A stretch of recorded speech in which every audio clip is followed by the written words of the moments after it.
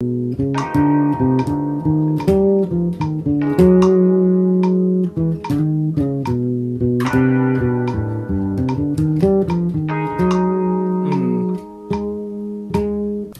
practice mode is a known fact that the best way to try and learn something is to teach it, to learn it quickly and let it sink in, is to teach it.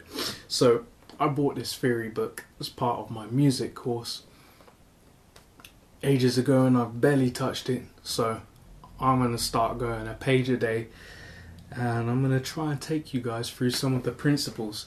So the book is Mark Levine's, in fact let me show you, Jazz Theory.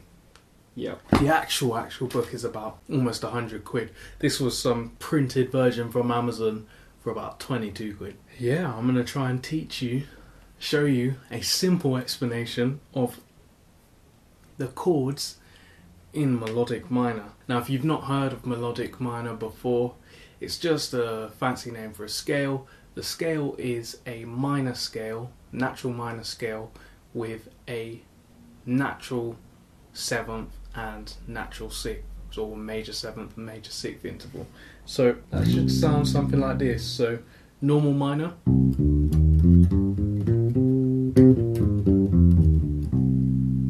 harmonic minor,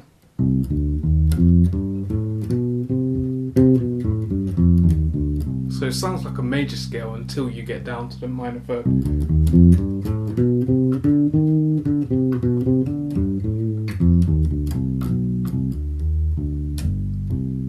But for this, I'm going to jump to the iPad and run some chords on piano. I can't play piano. On the screen you now can see the exercise, and in figure 108, 108, it kind of just walks you through the chords of an F melodic minor. That, if I can remember this correctly, so using iPad, GarageBand, honestly, keys on this are actually pretty decent. Okay, and then we've got from A flat. So very Bond chord, that minor major 7 is that Bond chord. That's what it is.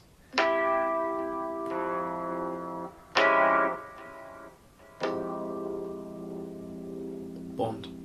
So that's R1 in this case. Is first chord in a I'm not doing well. The first chord in a melodic minor, minor major 7. Now what this exercise is showing that when we think of melodic minor, to think of the key of melodic minor as a scale, as a sound, as opposed to individual chords, because of the way it's structured.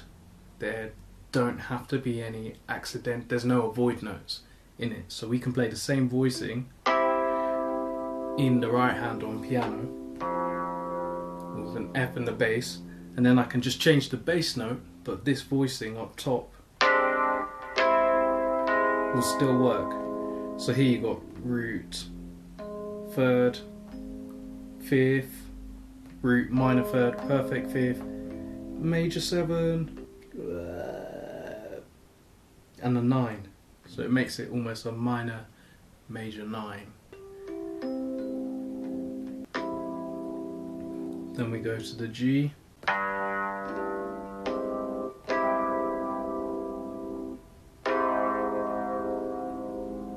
A flat, B flat, and we're going straight to the D in this example.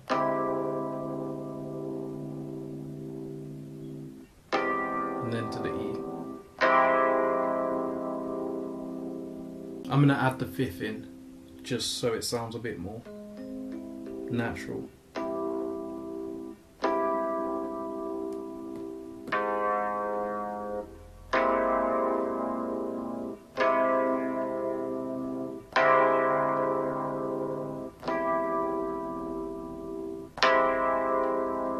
So in that context then, you can play the same voicing on any chord within the melodic minor scale. So if you found a voicing you liked on the F minor major 9, you could do that and then play the same voicing and just play the root note, or drop out and let the bass player play the root note. So for us bass players, it's less relevant, but it just means that when we see chords from the melodic minor, if we can recognise where it's from, we can play that same melodic minor and just think melodic minor as opposed to a particular chord in this case. The bottom example is showing a tritone substitution. So this is our F7 sharp 11, and then we're going to an E major 7, and we're going to a B7 altered, which is a tritone away from the F7. Now, tritone away meaning 6 semitones. Tritone substitution is when you take a dominant chord and you swap it for another dominant chord a tritone away. So instead of going back to the F7 altered, we can go to a F7 sharp 11, we can go to a B7 altered. So in the right hand and left hand and together, tasty chord that, and then going back to the E7. I'm probably a really bad hash at trying to explain any of that, but essentially melodic minor, think about the scale as a whole, and then if I grab my, I'm going to grab my bass in a minute and we're going to go over the same examples. So basically, if the chords are in melodic minor, you can play the same melody, the same pattern, the same chord shape depending on your instrument. You can play the same melodic line over all those chords and it will sound good. So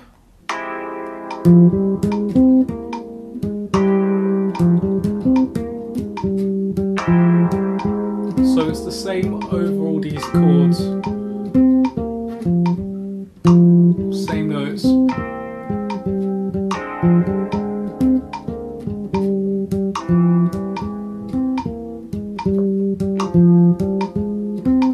Now I'll try and get a bit more harmonic flavour.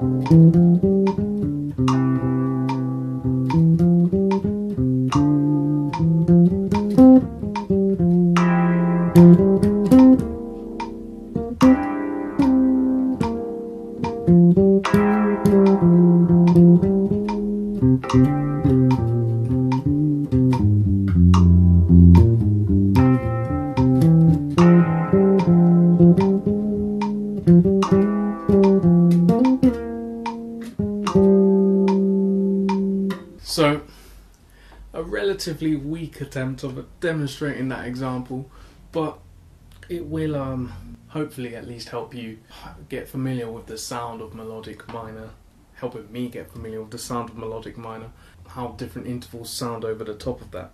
So in the second example, it's around C, the F sharp and the B dominant comes from C sharp, C melodic minor. So this example sounds like this. Then we get E major, and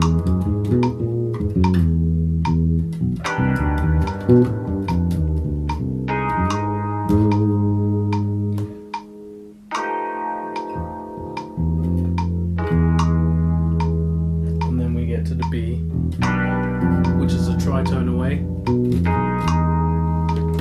So if I was to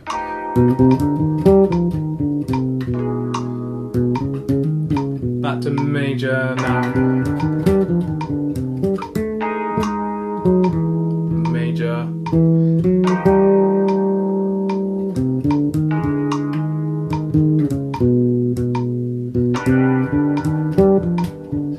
melodic, and then major again. So C melodic minor, E major,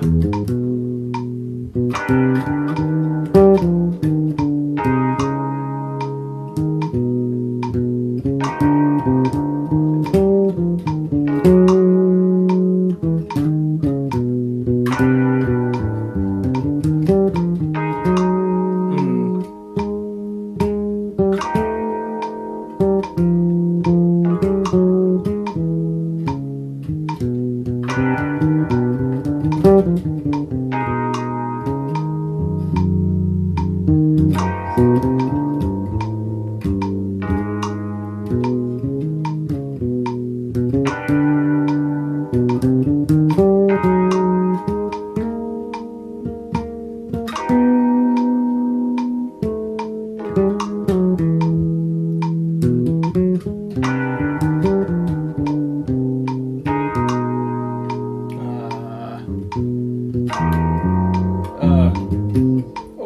no.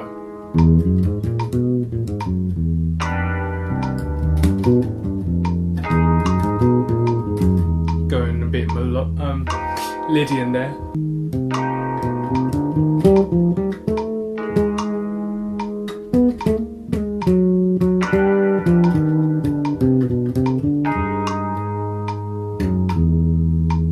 Yeah, so there's me trying to go between C melodic minor, because that's where the chords are coming from. So flipping between the two, you kind of get that sweet resolve.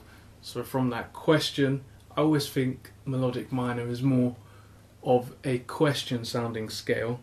So in the first case we had how can I play an F7 sharp 11 so you get the sound, and do it like this. The chord itself is quite a big question, and then over the top of that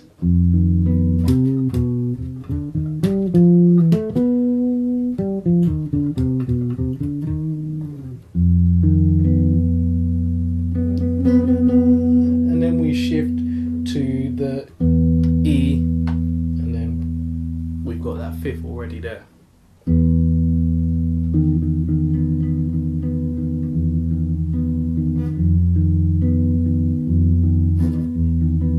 So it's very nice movement between them.